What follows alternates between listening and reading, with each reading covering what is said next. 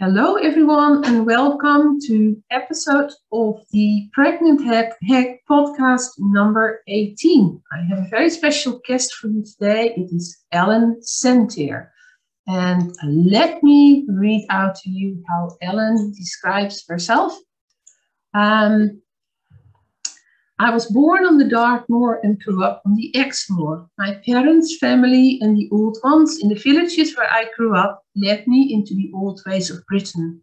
My mother's mother was a witch from the Isle of Man, and my father was I need your help with the pronunciation, Ellen. And I cannot remember the word. Cyfarwydd. How is that? Cyfarwydd. Cyfarwydd. Yeah, with a K sound.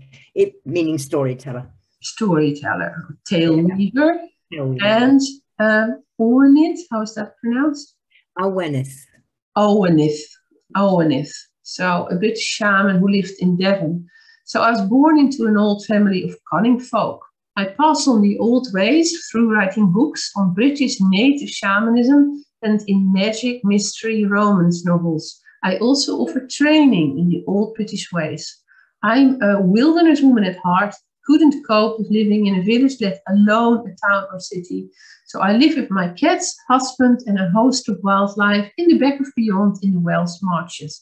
It's a magical twilight place between two countries and between two worlds. Okay, Ellen, I think we have many things in common. Welcome to the show.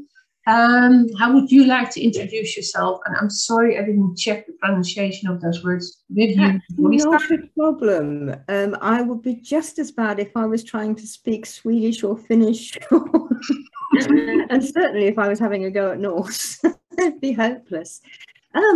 Well, if you don't know me, I'm afraid I'm absolutely wild. And I enjoy being out in the wild. I enjoy the company of animals, particularly large wolfish type creatures and cats. And I teach, which I love, because the students are fantastic. And I learn so much from my students. Mm-hmm. And I love writing, and I love writing the stories because, as Imelda will know, when you write a story, you live the story. Oh, yes. And it's such fun. And I gather that the books that I write to help people they're only sort of little books, to help people with the old magic ways, apparently they help people too. And I like that. Yeah, isn't that wonderful to be making a contribution this way? So I think what we have in common is that we're both in our own way sort of wild women. And yep.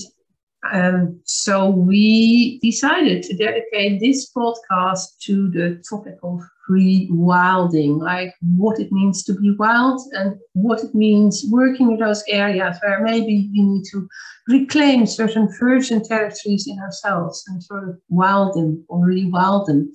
But before we talk about that fascinating topic, you made a suggestion. We both work with the runes and we love them. We were just having a conversation about the runes offline. And you suggested that we open this podcast by playing a part of the song Algier, about rune algies, more commonly called, by Bart Bruna. So are you happy for me to bring that up and play that, just to give our audience a taste and also to show them, enjoy those images. Make sure you're not just listening. Make sure this is a video podcast. Make sure you're watching. These images are amazing. So let's try and do that.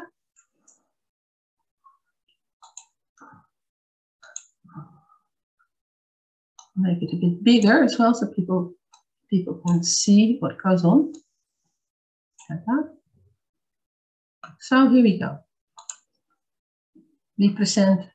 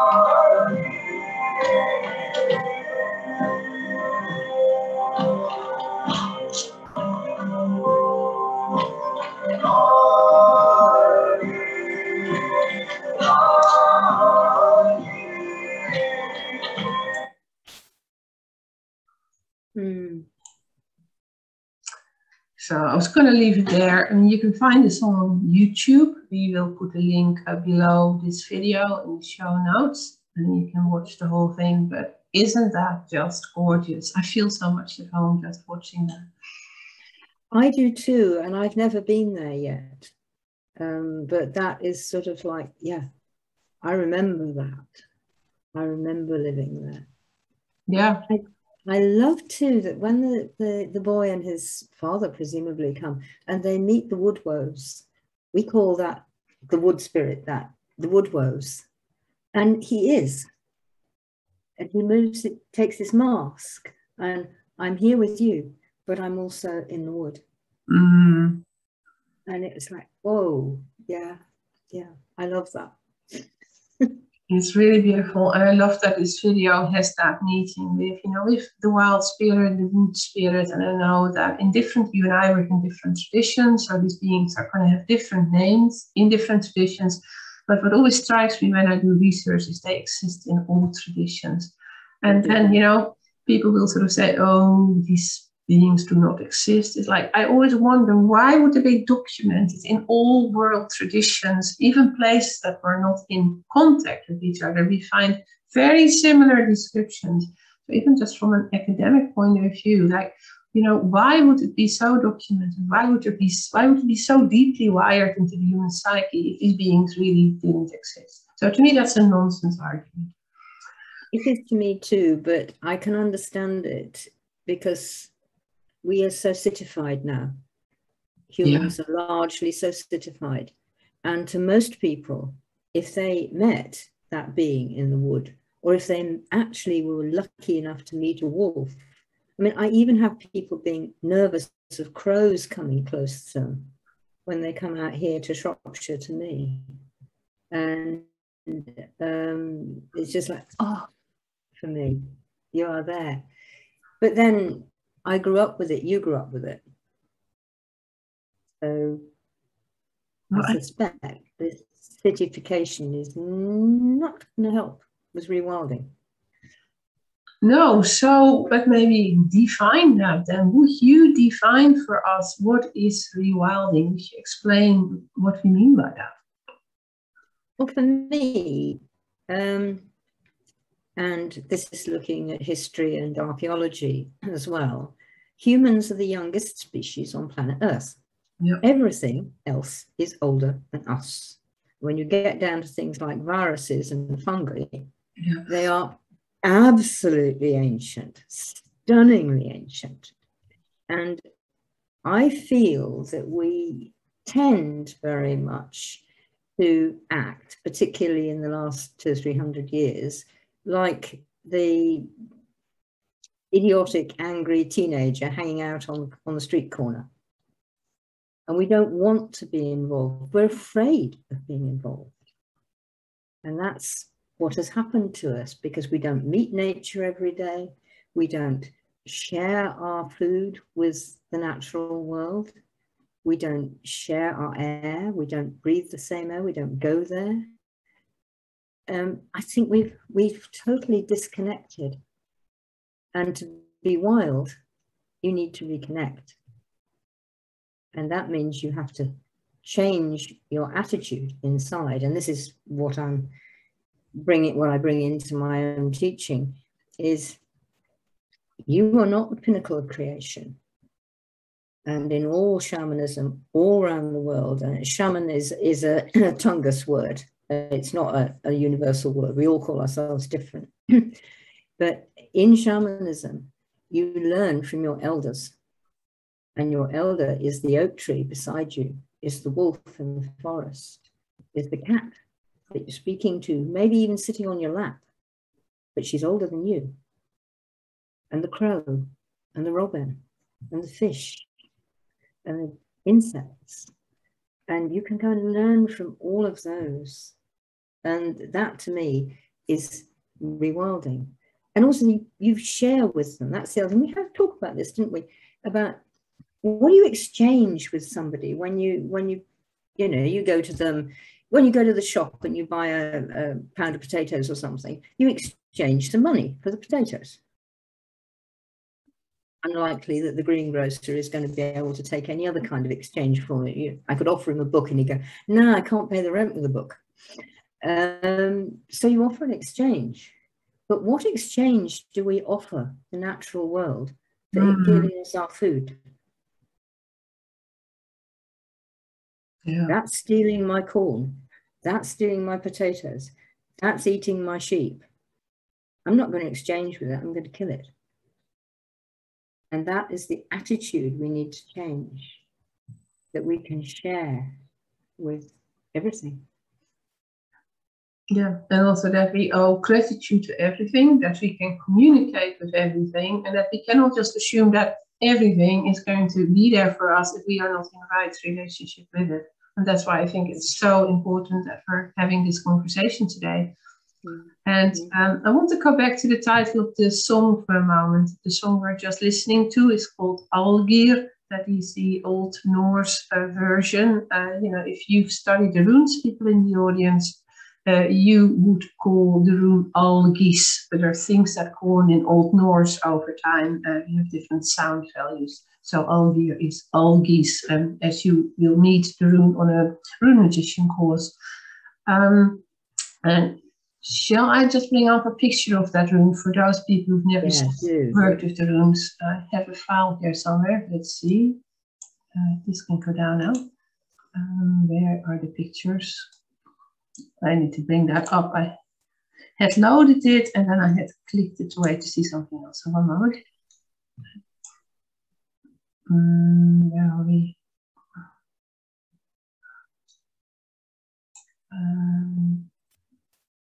It's on the USB drive. Okay, right. Should come up now.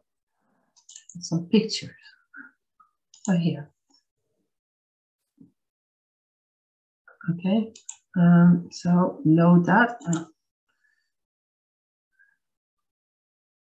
Oh no, I need to bring it up here first. Sorry.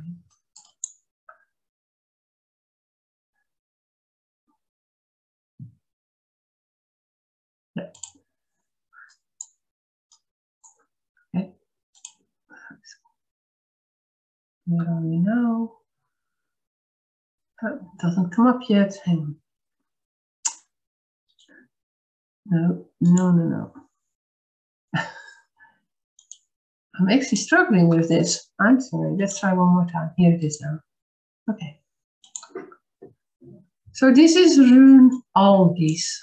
And Ellen, would you tell us about rune algaes? I know that we both work with the runes and we both teach the runes. Oh, I'm not a rune expert. Okay. I'm talking straight from my guts with this one. The best kind of talk. Hope so. Oh, choices. Here is the way.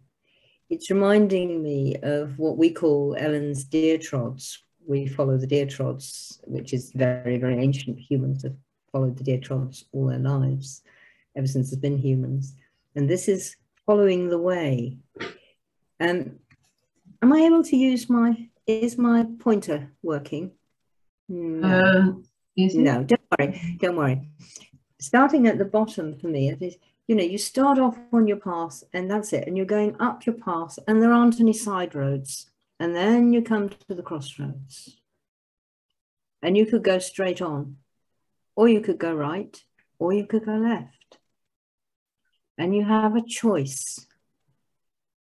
And for me, if I pull algaes, I'm thinking, oh, I've got choices to make. I need to look at this. Which way am I going? And for me, which is always happens, is like, which way does Mother Earth want me to go? It might not be the same way that I think I want to go. In fact, quite often it isn't. Melda's shaking her head too. We know this. I'm used to it. I've been doing it all my life. So I think, okay, which way do you want me to go now? I'm at a crossroads. Actually, I was very comfortable walking along the straight path and not having any turnings, but I'm not supposed to be comfortable. I'm supposed to change. I'm supposed to do something different. I'm supposed to grow. And I don't know which way, so I have to sit there at that crossroads and see what, for me, what otherworldly creature or this worldly creature comes.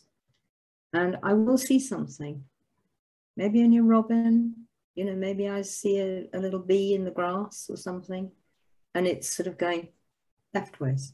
So I go, do you mean I should go left? And something will happen to either say yes or no.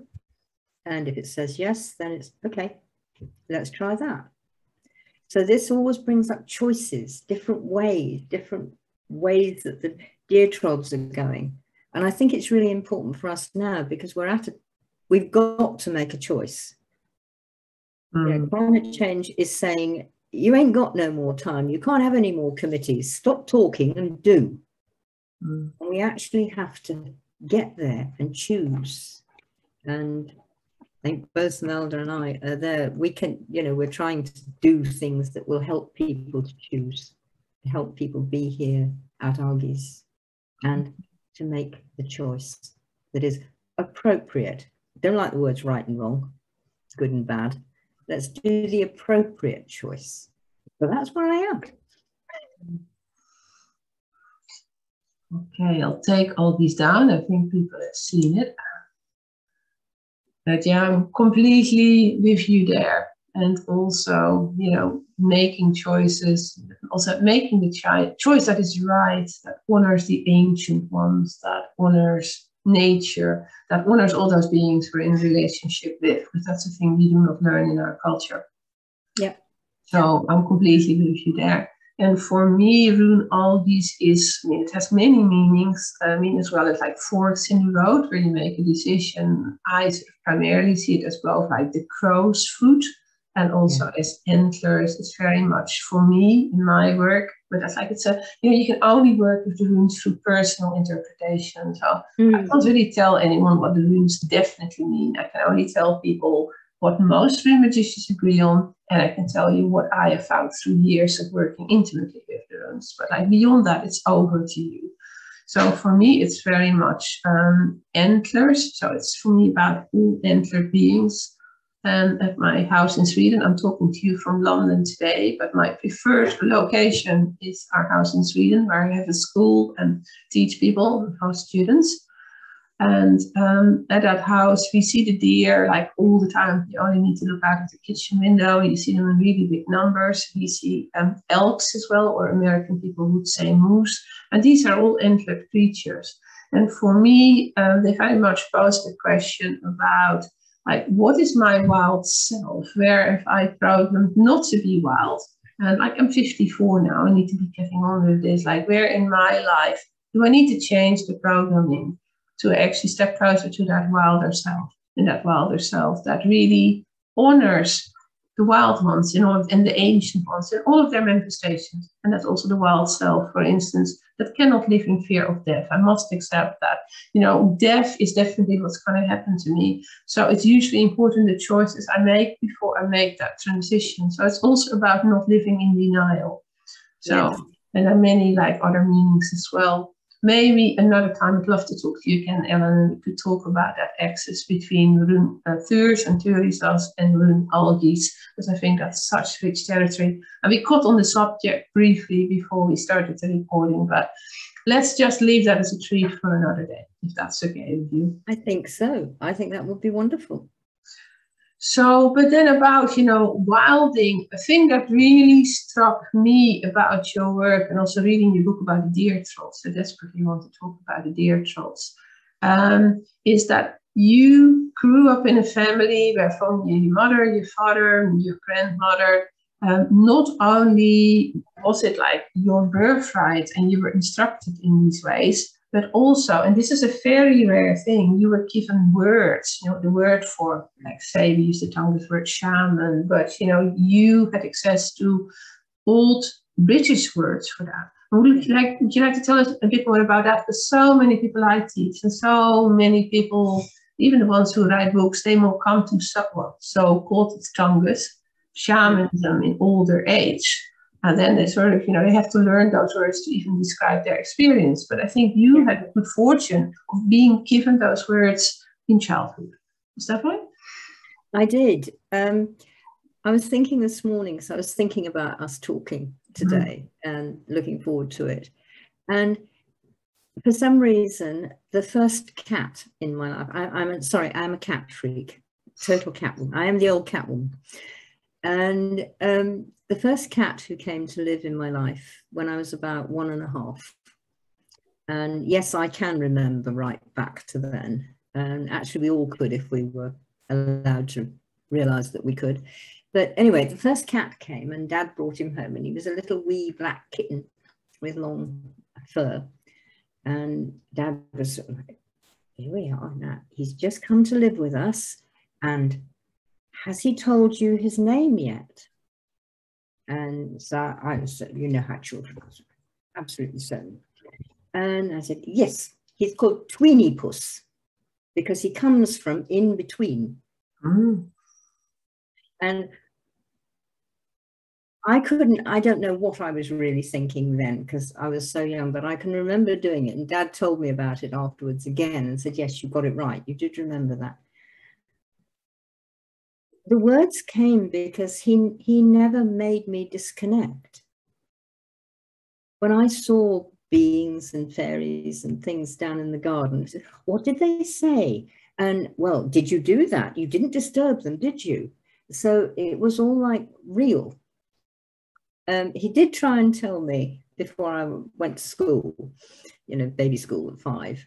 And he sort of said, don't talk about all this when you go to school. Of course, I didn't listen. And so that began my learning, rather roughly, of how to keep my head down. And this is what I got.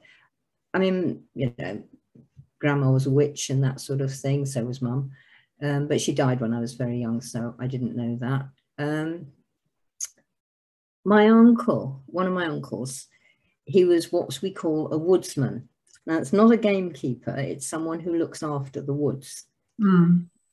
And when I was a kid, he'd say, come on, let's go out in the woods, let's go out to the forest, let's go and have a walk. And he could put his arm up, I don't know if you can see this, he could put his arm up like that and it'd be right up there. And it'd be his fist like that. And he'd just stand there in the field. And within a couple of minutes, a wild hawk would be on his fist. Wow. And I grew up with this, so I thought everybody can do that. You go to school, you start talking about it, and you get so you say, oh, right, no, people can't do that. So that was it. We have adders in this country. There's the poisonous snake. They're very beautiful. And he would sit, Uncle would sit there with an adder on his wrist, and they would just sum together. They're unlikely to kill you unless you're very old, very ill, or very young. You will feel a bit sick if they bite you, but they're not going to bite you unless you upset them. You tread on one. I mean, I'd feel fairly cross if somebody trod on me. They do too. So I grew up with all of this, and the words that came were natural. The woman who lived next door she was officially the village midwife, and she had been trained in midwifery, but she was the village healer, and she was also the midwife to death. Yeah. And this is back in the 1950s, which, you know, there was the 1950s, seriously, guys, there was a universe then. And we children of the old ones, for want of a better term, we would be asked to help her. So I got to help clean and look after dead human bodies when I was 8. Wow. And the difference that makes, and I remember the first one, she was granny over the bakery, because we had a bakery in the village at that time. And she was granny over the bakery, who I always loved. We all liked her because you'd go around there and she'd give you cake, and she was also a herbalist. And so she would teach you about herbs and things, because you said, what's this, granny? That's a... And she died. And my stepmom, who was also a witch, so said, oh, Mrs. Webber needs you, and you and Colleen can go in and help, because Granny's dead. Oh, Granny's dead. And yes, Granny's dead. We've got to help her pass over. So this was normal. And it's not normal to you nowadays. Nobody helps. You know, you pay hundreds of thousands of pounds to some professional to mummify your poor wretched parent. Much less now. That's getting better in this country. But you didn't actually see them when they were just dead. And they hadn't been clean, you know, hadn't been cleaned up or prepared or made to look pretty or anything. And it's actually okay, because they look real. But the one thing I did get, and one thing I think is really important, and I wish more people would get it, at least you could try and get it by being with your pet, you know, your own animal who lives with you when they die, is the difference in the look when somebody is alive and when they're dead. And you absolutely know in your bones that the spirit has gone. The flesh is there. And if it's only like within an hour, they don't look very different. They look asleep. But after that, it starts to change. But in that first hour, you can see them. They look asleep, but you know the spirit has gone. And it's all those sort of things that we don't get. And I do wish we would. I mean, we do get it. Some people do it. I know people who, you know, oh, you know, the dog has died. We're going to look after the dog and take the dog into the next world. So that's the thing. And they take them through, and it's nice. But you're not even supposed to allow children to see Grandad when they're dead. Yeah, that's a way of thinking now that I don't agree with it all, because you really rob children of formative experiences. Because, you know, how do you think, because I think that's so beautiful what you just described. And, you know, one of my big themes is rites of passage work with children, you know, helping children move through experiences of initiation. So I'd very much like to hear, could you see how the experience you had, how could we bring that into our culture today? Do you have any ideas around that? Well, you have just pressed a nice button there, because my first answer is get rid of the government. Um, but we need, it's back to this attitude change again. As you said earlier, absolutely agree with you. Death is going to happen to me. Mm-hmm. You know, what is the one certain thing in your life? You're going to die. Mm-hmm. You can't push it away. It won't go away. It won't hide. So we need to change that death is okay. And I said my mum died when I was 3.5. Cervical cancer. Nobody knew how to deal with it in those days. And she died. Now, in those days, they would bring the coffin back and put it on the dining room table, and all the friends would come and pay their respects in your house. And Mum hadn't been mummified or whatever it is they do with them nowadays. She was just Mum, dead, and that was it. I was allowed to go. In fact, I was encouraged to go. Do you want to go? And, in fact, Dad was like, do you want to go and sit with Mum for a few hours, help her get across? I was only 3, but I got it in my own way. Yeah. And my aunts were a little bit weird. Mum's sisters were, I don't know how she got into that family, but anyway, she did. And they sort of said, oh, you can't take the child to the funeral, Joe. Oh, yeah. Dad said, oh, yes, I can. And so I went. And I remember they buried her, lowered her into the grave, and I was holding Dad's hand. And I said, Mum isn't in the box, is she, Dad? And he went, no, she's gone away. She's better now, because I'd seen her in the hospital ill. Yeah. She's better now. And do you know what happened when my dad died? It was absolutely amazing. I had 3 brothers, and one of the brothers, 2 of his children were on the spectrum. And one of them had chosen not to come, absolutely fine. And the other one had chosen to come. They're both boys. And James had come. And we went to the funeral. It was great. It was a very good funeral. And we had the wake back at our house, Mum's house, which was lovely again. Everybody was there making tea, and everybody brought sandwiches and everything like that.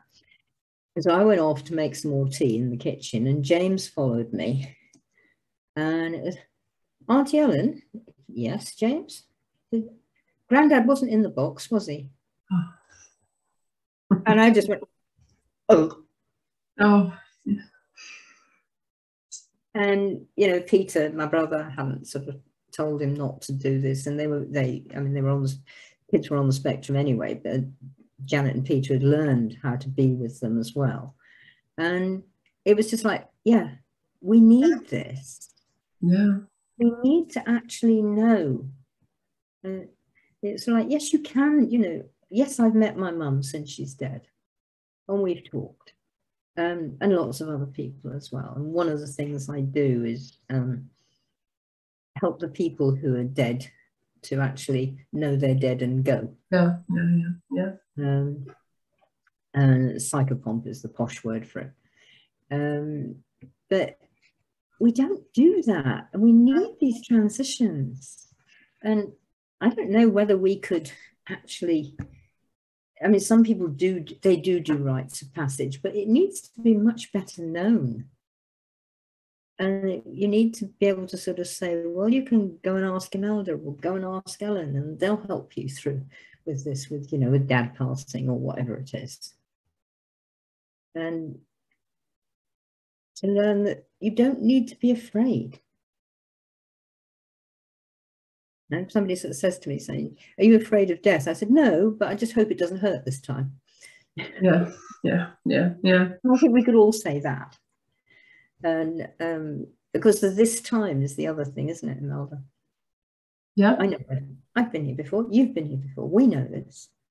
Yeah, we know that we have been. And we also know that, well, I even feel we're here with quite a large number of people who have been here before, who are being offered the opportunity to make different choices. Now, are we making those different choices? Are we? I don't know. That's the thing. I think more people are. And I think more people are learning that you can't be a selfish isolationist. I don't think any animal is, and certainly all plants aren't. All plants are community and family. Yeah. That latest book, have you read that book on the hidden life of trees? It's absolutely stunning. It's by this, that's beautiful. Yeah, I did read that. Yeah. Beautiful book. And it's written by this German woodsman. Yes, that's right. Who trees. Yeah. And it's what he's seen and how trees will actually help feed one that's sick and one that's been chopped down. They will all help it if it's supposed to grow again. Not always, but if it's supposed to grow again. If it's possible. And they share nutrition. It's sort of like they really like the community. So if a plant is low on water or nutrition, they'll send it down the root system. And, you know, like maybe even fungi, like have the help with that as well. You know, I also love this idea that, you know, that the fungi or the fungi, you know, in an earlier time, you very much talked about in ancient times, but that trees today have root systems because there was this partnership with the fungi, and that, you know, like they made an agreement for the fungi to become the sort of root system of trees in some way or form. So they have the mycelium, but also they have taught other beings how to grow roots and networks on the ground. And that's what I think of as the real internet when I walk in the forest in Sweden. I always feel that, you know, why do I spend time on the computer? This is the real internet, you know, it's where you learn the lessons of connection. I do, and I love to be out there too, but I do get what we call a kick in the pants here from other worlds, sort of saying, yeah, you've had your treat, now get back and start working, because other people that's know the this. thing. That is the thing, you know. And you apparently can say it, so you get out there and you get back on your computer and you can go out again in a couple of hours when you've done some more work. Wow. And it's sort of like, yeah, but it works. But I think we all get that in this. I mean, my students start saying it fairly quickly. You know, I wanted to do this, but other world really insisted that I had to do that. Yeah. And then I went and did it, and it was actually great. Yeah.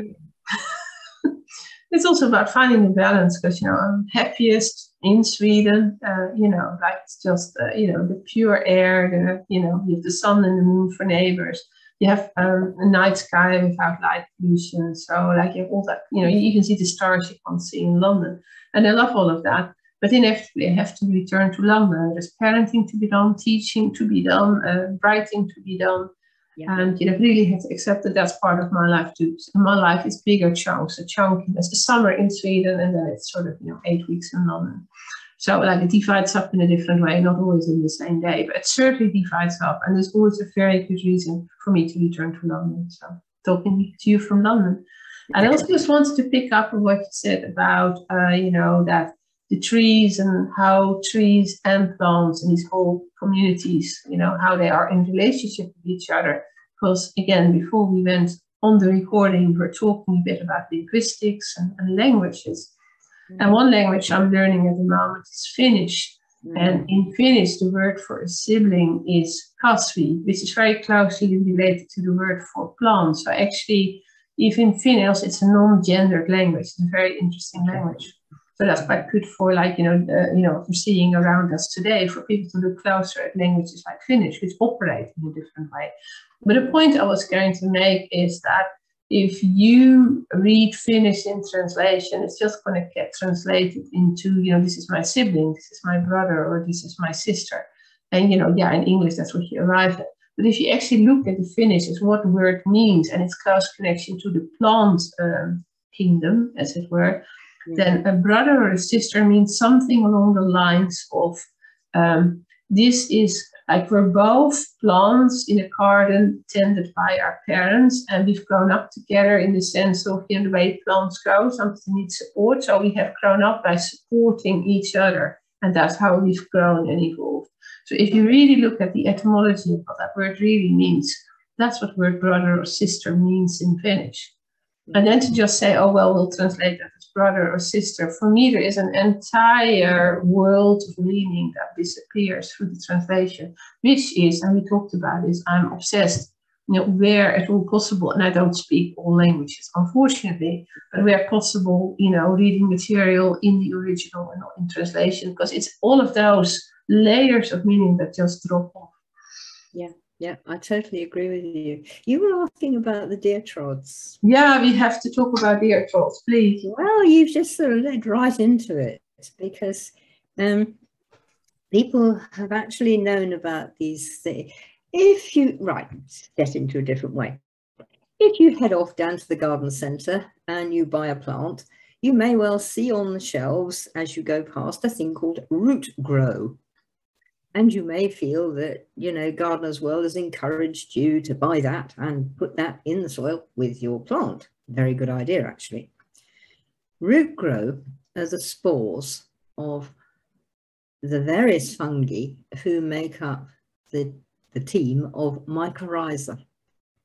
And they're the ones who, and most fungi do this in different ways, they're the ones who have the relationship with the soil and with the plants.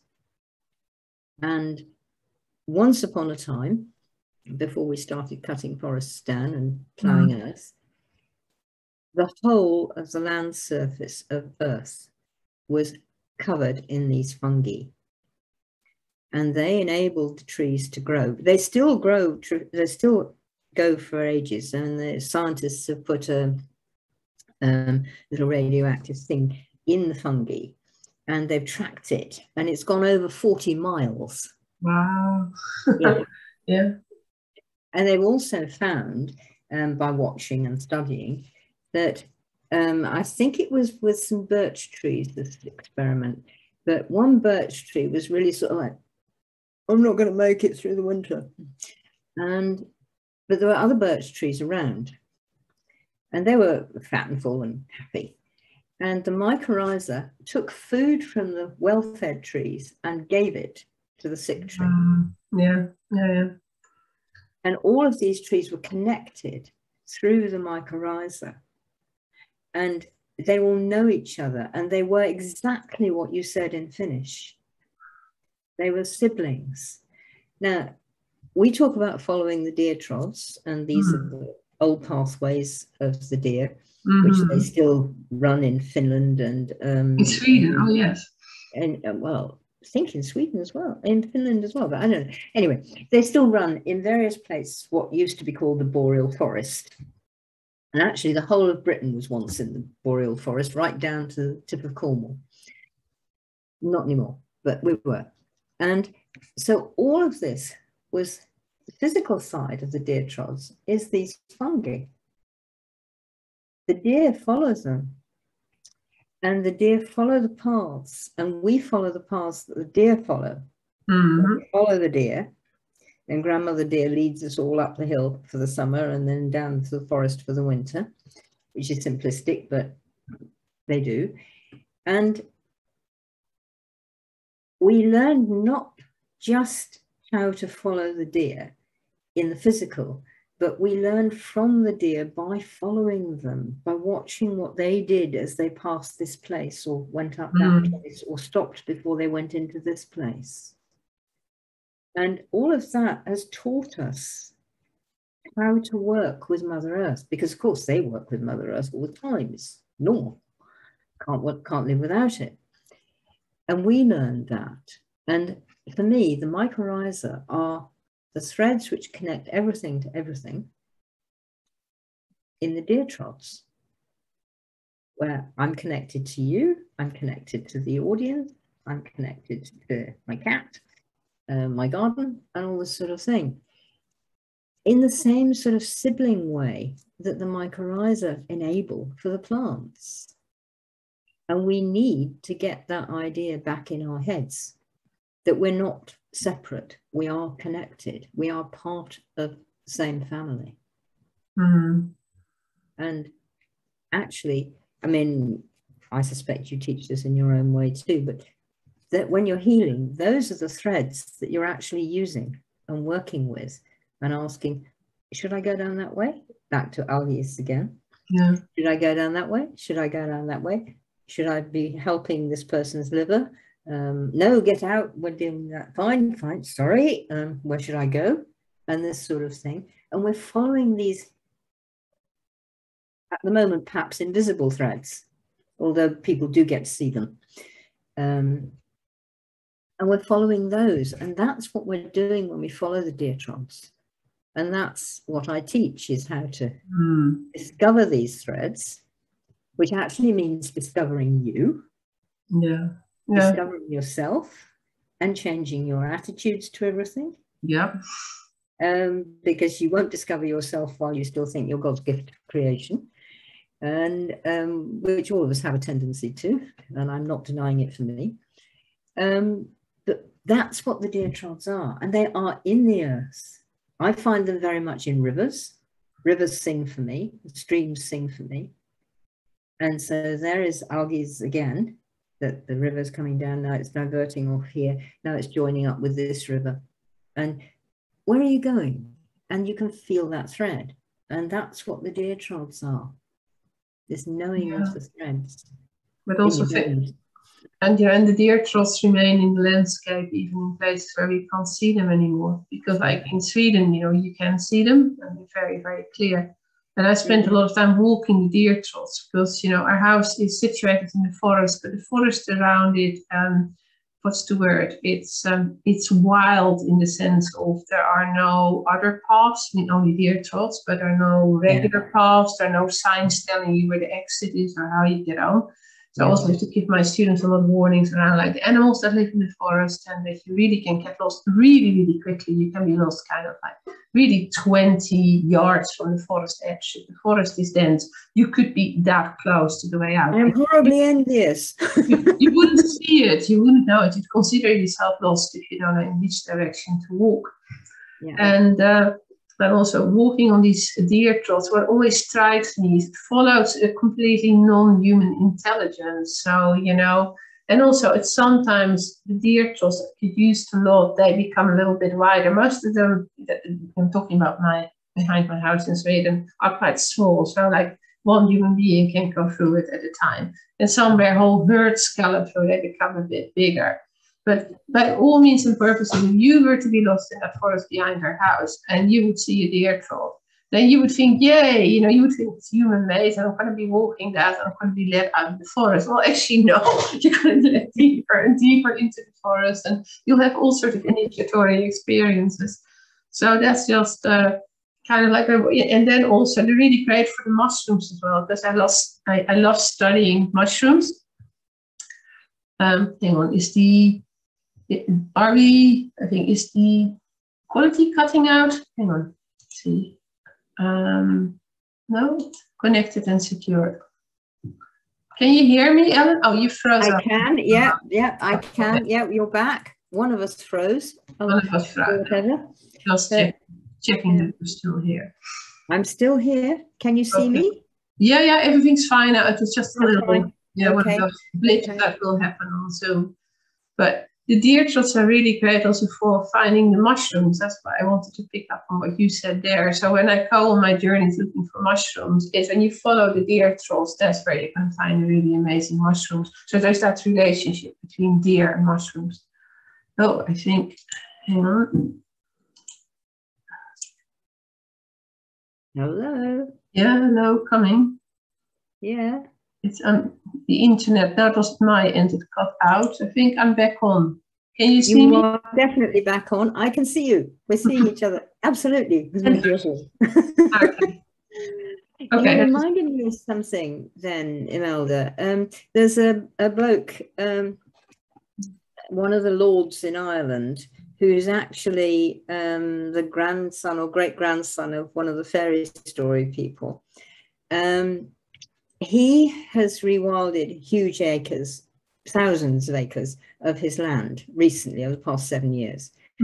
And I was hearing something from him the other day. He gets all his staff and any visitors who come, and you only go there by appointment, and they don't walk their own man-made paths. They all walk where the deer walk. Oh wow.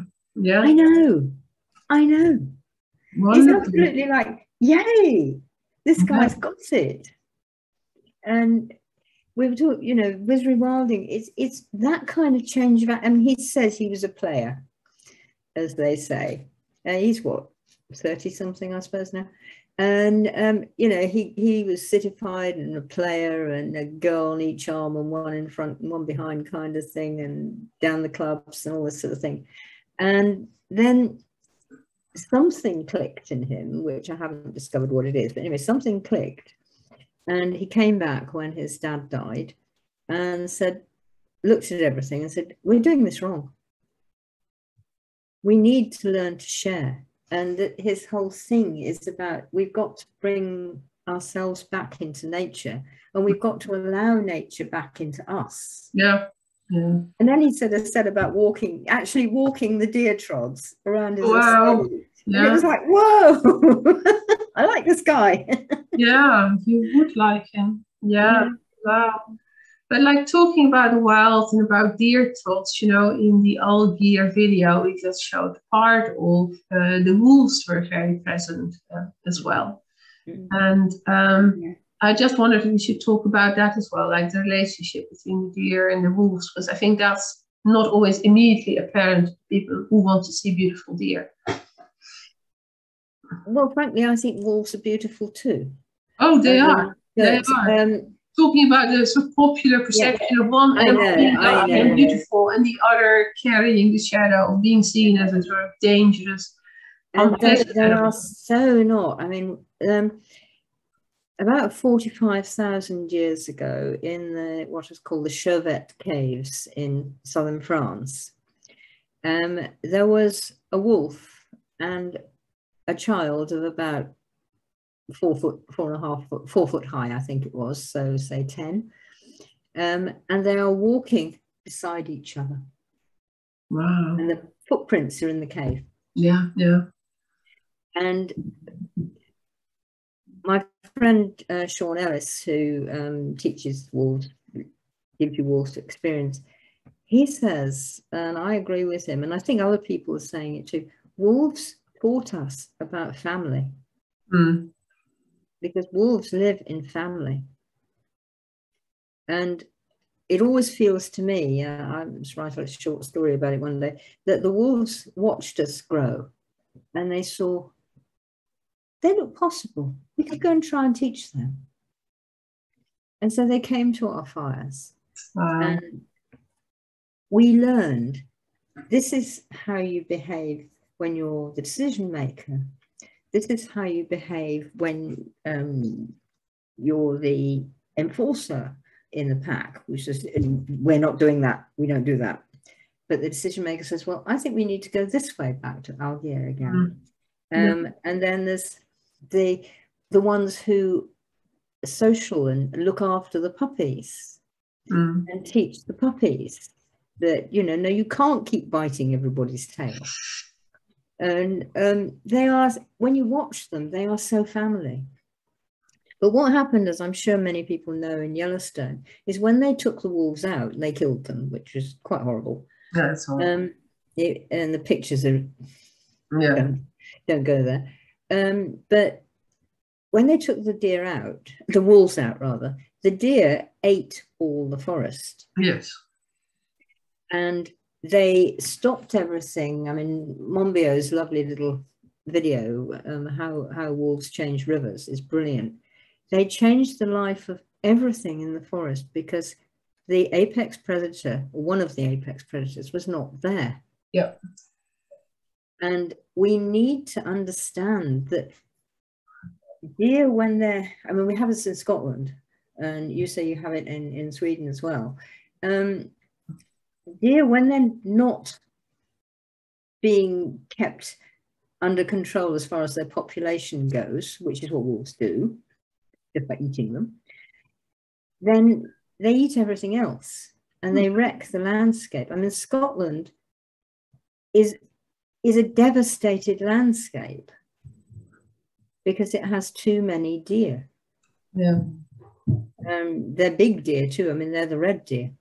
I mean, they've got the roe and the fallow as well. But the red deer, they're huge beasts and they're everywhere. They're reforesting Scotland gradually, gently, and they're doing a good job. But there were no trees because not just the sheep, but the deer ate the forests. And there was no balance. There was no exchange. Yeah. Yeah. And if you're frightened of wolves, you just don't know anything about wolves, because the wolves know you're there within a mile, long before you'll ever hear or see them. They can hear, see, and smell you. And they're not going to go near this horrible, dangerous creature, the human. As far as they're concerned, we're a sort of like, whoa, dodgy species. Yes. They kill us. Let's keep away. And so they're not going to, there's no such thing as a ravening wolf. That's, God knows where that myth came from. But anyway, there isn't one. They don't hunt you. No, they will don't. attack you. If you upset one, you corner one, it's going to fight for its life. But then aren't you? If you get cornered, you know, you're going to come out fighting. And unless you harm them, nothing will hurt you. Nothing at all, except possibly another human, because they seem to like doing it. But wolves are fine, and they're necessary. So are lynx. Yes, yeah. All the predators are. Strictly speaking, so are bears. And what's the problem with bears in America? Because all these ditzy trippers went up and said, "Oh, pretty bear, look, it's my teddy bear. Let's give it some food." Yeah. So they look at you as Sainsbury's. Yeah. Here comes the food wagon, guys. Come on, let's get on it. And we can eat them too. Yeah. So this is the attitude thing. You've got to get back into wild is good. Well, it is good. And, you know, it's about right relationship. It's back to that idea. Because in Sweden, then, where our house is, you know, we have an overkill of deer. And as I said, I love it. My students love it. It's like teaching you around the safari park. Because, you know, you just like so much wildlife. Like many wild boar as well, and their babies like running. So that's really lovely as well. And there are 2 wolf packs in the area, but they're a little distance away. They will sometimes come into our area and we'll sometimes see glimpses of them, but mostly they're slightly to the west of us. And actually, I've been talking to the farmers and the local people, and they're all sort of saying that it didn't actually, because you know, the deer have lost their predator, or like there are wolves, but at the moment in our area, there are not enough wolves to deal with all the deer. So the deer population has exploded, and that's actually putting pressure, like, you know, like they're putting pressure on everything. Even when there's been logging and they plant a new forest, they'll go and, like, you know, eat the saplings. They do damage to the crops of the local farmers. So, you know, the local farmers perceive them as a menace. But the whole thing is that there's something that's out of balance there. And then actually, because we also think as, you know, predators as like really terrible things, but even the predators in the animal kingdom actually have their place and they have their function. Like for, you know, the ecology of the whole thing to function, you need both. And then we have like lynxes as well. They're like, that's another, you know, more predatorial animal we have in the forest. Yeah. So we have lynxes, we have those wild cats, but still not enough of the wolves and the lynxes to deal with the deer population. No. This is a problem. And I'm a meat eater. I eat vegetables too, but I eat meat. But I get most of my meat from some people I know in Scotland, and a lot of it is wild. Mm. And they have, as I said, a deer problem in Scotland. Now, these people are in Aberdeenshire, so it's less the red deer, it's what they get, and they get them all over the place, like as you do, is the little roe deer. Yeah. And so this butcher friend company, which is very good, they've made an agreement with the farmers on the land and say, we will get the roe deer culled. So they shoot them at the right time, and they've got good guys who can just go bang and that's it. And then they take them and they parcel them up, and the local people get some. But any that's excess, they sell. Mm. And I'm one of the buyers. Yeah. And I am, in that sense, I'm doing my predator role to help keep the whole ecosystem going better. And I thank you for owning that, and thank you for saying that a lot. Because you know, that's why I just said predators have their place in the entire cycle. So the sort of notion that if you eliminate all predators, that we're going to be living in, well, essentially a Disneyland world where you have the talking cute animals. Well, you know, one of your students made a reference to that, but you know, that is just not the model to follow. That doesn't work. No, it doesn't. And we would be, and most of my friends up there would be much happier if the wolves did a hell of a lot of the job as well. Yeah. Not that, I mean, I like venison, and I find it's a very good meat because it's, you know, the animals are natural. Yeah. They haven't been stuffed full of corn, and they haven't been kept in barns and all that kind of horrible thing. So it does my body a lot more good. But there would still be enough for me and for the others of us who buy. But we do need the wolves to help keep the deer in their proper balance. It's a little bit like I said, there's a role of the wolf, which they call the enforcer. There's a test, I'm learning this from Sean. There's a tester as well who sort of says, are you up for this? Are you any good at this? Or are you going to make a mess of it? And if you absolutely refuse to learn, he calls in the enforcer. Yeah. Now, this is where, I mean, when you see wolves, and if you go on Sean's Facebook page, it's lovely. When they're sort of having an argument, they grab each other's jaw. And the one who's sort of like saying, whoa, cool it guy, is like, and they're not, they won't, you find blood, and they're like, arr, arr, arr, arr. And then it sort of calms down. But if one of them doesn't, then the enforcer will come in, and you'll put the wolf who won't shut up on his back.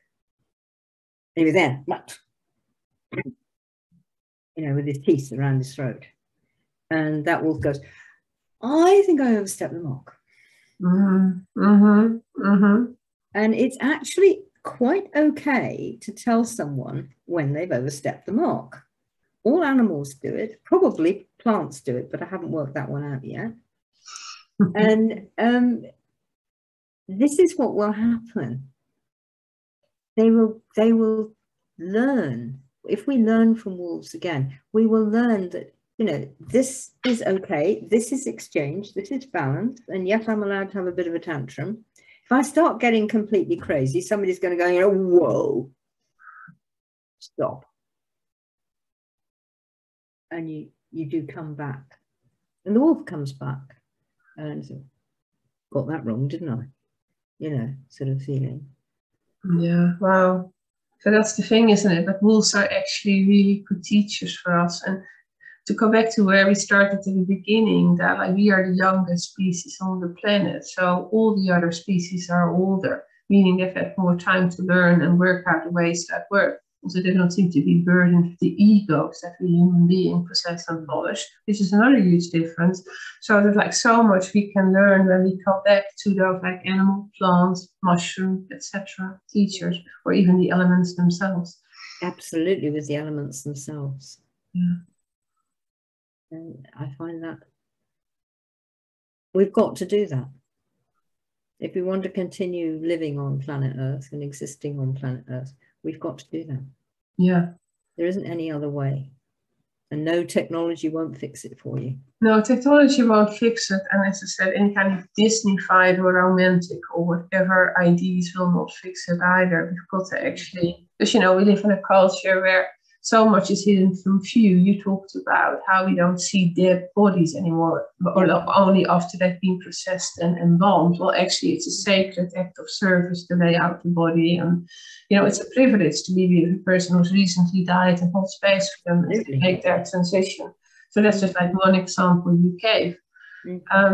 But, you know, like we buy meat in the supermarket, we don't see who it's butchered. We have like weird ideas about wolves. I mean, I think for us to rewild ourselves, we also have got to have those experiences again, like not shy away. Like say again, at our house in Sweden, especially this time of year, September is like hunting season in Sweden. So like by the end of August, the first hunters start appearing, conch shells going off and stuff. And, well, I don't like it very much. But through conversations with hunters, I've also learned a lot. It's like, you really learn a lot about the realities of life. And you learn about why these hunters come into the area. But one of the reasons is there are not enough wolves. So with all of these less pretty things, I think for human beings to rewild themselves, we got to step beyond the meat in the cling film in the supermarket, or your loved one dies and you only see them embalmed and laid out by the funerary home in their casket. Actually, the really big experiences of true human learning and the rites of passage experiences actually lie in being present for these moments of transition where something really big occurs, and dealing with the blood and the core and the discomfort of that. Yes. Right? Not leading a sanitized life. No, sanitized life doesn't get you anywhere at all. I mean, I've been very pleased through my lifetime. Men are encouraged to go and be there at the birth of their children. Yeah, exactly. Yeah. And I am so encouraged by that. Occasionally I gather from a nurse friend that they still have to be steered out because they suddenly get nauseous. And we haven't got time for you, go and be sick outside. Which is very good for them as well, because you're not being treated as the thing, you're a nuisance, go away. Yeah. But they are getting so much better. They understand about caring for babies a bit. Oh, you see men doing wonderful parenting now. I think that's so wonderful. You see these fathers really being present, and I mean, that's a wonderful, wonderful thing. And I'm so happy that that's becoming more of the norm, or what we aspire to. That's so good. Always must have been. Yeah. Because in 1966 there was a conference in Chicago. Academics and anthropologists and all sorts of things. It was called Man the Hunter, which was a little bit of that on the part of the people there, because it was actually disproving the myth. And I've got the papers, and there's a book about this size, and it's very interesting if you can tolerate reading academe. But they found that it wasn't man goes out and hunts, woman sits at home and cooks. No. Very often, the women were much better trackers. Yeah. And this is when we still had people who lived wild like that around the world. Back in 1966, we have very few left now. And they were better hunters at some things. And that sometimes men were better foragers than the women. But it didn't actually become a gender thing at all. It became like, Fred is really good at finding mushrooms.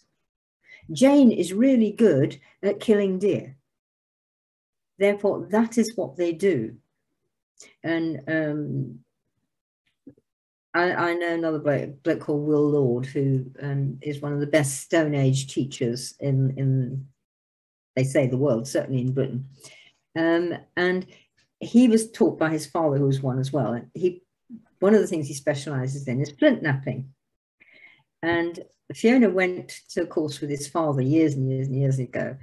And I think there's 3 or 4 of them there. And Will said, John, that's Will's father, said at the beginning, he said, women are usually better flint knappers than men. That women quite often end up with a few arrowheads or axe heads. Men have a tendency to end up with a pile of rubble at their feet. Now that goes right against all the sort of modern gender ideas. Yeah. And our ancestors, I love the Paleolithic. Our Paleolithic ancestors, and some of the Mesolithic as well. They did things because so-and-so was good at it. Yeah. And if you happen to be good at really looking after the kids, okay, that's what you did. If you happen to be good at making fish baskets, that's what you did. Yeah. And it didn't matter what gender you were at all. Yeah. And we've got to get back into that. Go back to that. And again, I mentioned earlier how Finnish is this non-gendered language where human beings are, in some ways described as plants. But like that to me also indicates how ancient that language is. There's such ancient knowledge And also like Finland is really, people in Finland are known for living very close to the land, you know, like Sweden, they really have the wild. And you know, that sort of whole concept, that sort of intimacy with the wild is deeply wired into their language. So and we definitely need to get back to that. Yeah. And some of it, as you say, we're writers, so okay, you know, we're probably word freaks. Yes. But, you do, when you start looking at words, they're fascinating and they teach you so much about your own history. Yeah, they really do.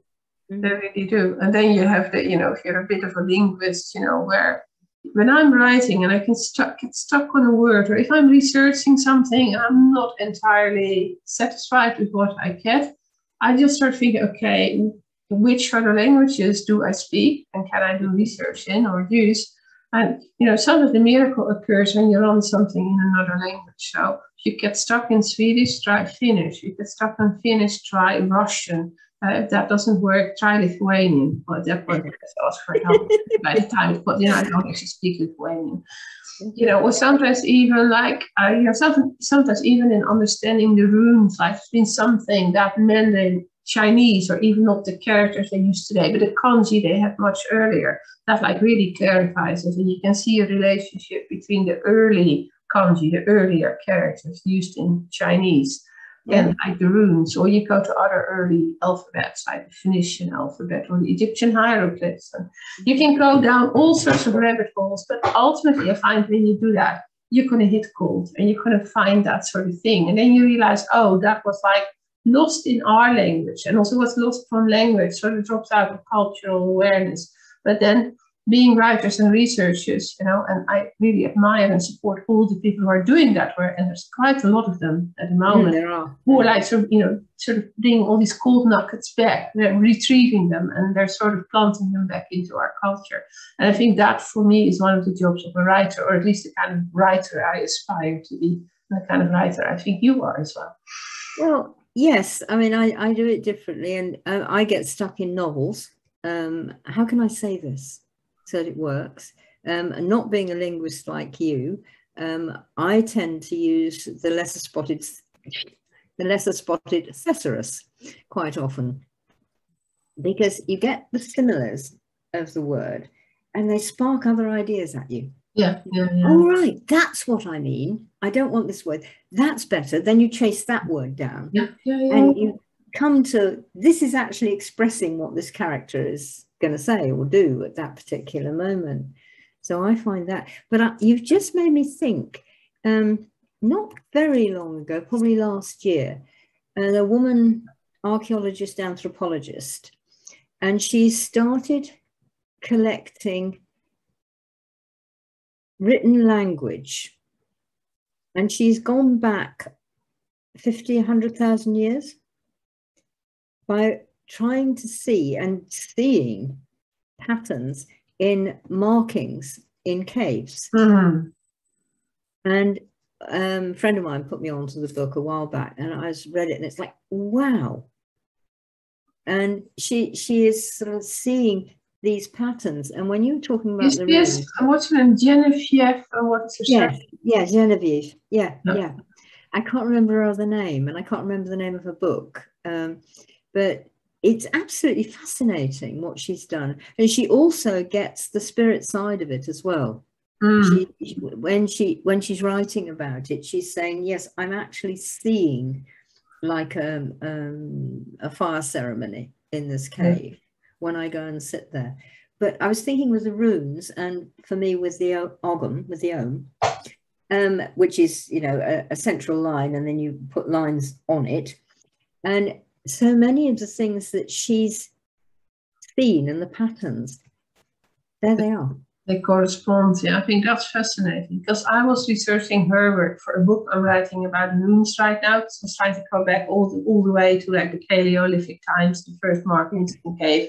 Some of them look remarkably like runes. Then you end up looking at the work of Maria Kimbutas as well, you know, the Lithuanian anthropologist, etc., etc. So I'm on all sorts of adventures for this at the moment. And Genevieve's work came up. Stupid, I can't remember her surname. I can look it up and put it in. It's just gone completely, and I can't remember the book name either. I see her in front of me, but what she essentially does, she looks like she makes a record of all of these markings in caves, and then she tries to write, you could almost call it an alphabet, except not an alphabet, but like, what are the sort of components? So she makes these, what's the word, like lists, or, you know, she puts them all together, saying that these would be the basic components of what makes the more elaborate cave art later on. So like a language of symbols, or a language of signs, maybe not even symbols, signs is a better word.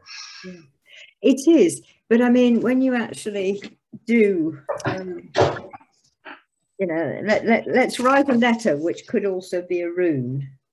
Okay. This one. I think we can probably all recognise that. Yeah, hagel, hagelas. H. Or it's H for house. Yeah. But it's still a sign and a symbol, isn't it? It is. We've called it an alphabet and we've called it a letter, but it's a symbol for a sound we make, which then has a meaning for us. And so I see no reason why everything that she's finding isn't true. She's got quite a lot of people behind her, although of course she's always got the people who are going to be saying, no, you can't have that. But she has got it. Yeah, she's got backing. And, I think we need to follow all of these lines of inquiry. And that's another thing. Today we're so success obsessed and following obsessed. I feel it's very important to also follow those lines of inquiry that lead to a dead end, but they'll have very interesting side tracks. But also then we know that that is not the case. And I also believe that is what science is supposed to be. I know there are some, you know, very famous quantum physicists or scientists sort of said that science is only like an explanation or a story that works until it is disproven, and then you start on working next. I mean, you will know that better to me, maybe from your husband, but science is not a set in stone as it is often presented as. Science is always a journey of discovery, and really good science always works against itself, because science in a way is always looking to disprove itself, but then from that point arrive at a theory that provides an even better understanding of what goes on in like what we perceive as reality. Indeed, which we are actually doing right now, because I was saying to Imelda earlier, I'm a physics geek because of my husband, who used to be a physicist. But we're actually, and it's a woman again, not that I'm feminist, that there's a woman who's actually doing stuff about what was there before the Big Bang. Yeah, yeah. Do you know her name? Really getting, it's really getting real. Yeah, yeah. And so we're not thinking, you know, beginning, middle, end. No, that's linear time. Yeah. And there, I mean, I don't think many really good physicists have ever thought there was linear time, because it just doesn't fit. It doesn't work. And, you know, every straight line curves if you follow it long enough. I mean, that's exactly. Exactly. Yeah. So, you know, we everything goes, and I mean the cycles thing, which is in all of the old ways, all of the old traditions, is cycles in whatever country you like to go to. And very often, and this was one of the American tribes who was doing it particularly, I can't remember which one, but it's not a circle, it's a spiral that moves out. Yeah. Which is what I was always taught as a kid. And then I discovered that, you know, somebody else was saying that. Oh, that's nice. It's on the side of the world too. And on YouTube somewhere, there is an animation, which is how our galaxy works and moves. And below me, it works in a spiral. Yes. Surprise. And you start going, yeah. And that's what we teach, both of us, I think, that this is cycles. Yes, the cycles, you know, and that's rune rate. We're talking about the runes, the cycles, they happen at rune rate. That's where the world is set in motion, and you get stories, and you get poetry, and you get music. So, yeah. Well, Ellen, I feel I've taken enough of your time. I think we need to bring it to a close for today. I would love to talk to you again in the future if you can find the time for that. Many other topics we could cover. Is there any final words of wisdom you have for our audience today? Rewild your heart. Rewild your heart. Beautiful. I'm actually helping people do that. So if you're interested, contact me. Yeah, we can put your website or your contact details again in the show notes. So you can click on there and get in touch with you. Because, you know, but rewild your heart. Don't care how you do it. Just rewild it. Rewild your heart, and also rewild your life, I would say. Rewild your life. Okay. Rewild your heart and your life will be rewilded. To follow. So thank you so much for your time and for this dialogue. So everyone, we're going to close it here today. I will be back soon with podcast number 9, and that's going to be all about handmade paints. How are paints actually made? And as a painter, I'm really interested in that. So stay tuned.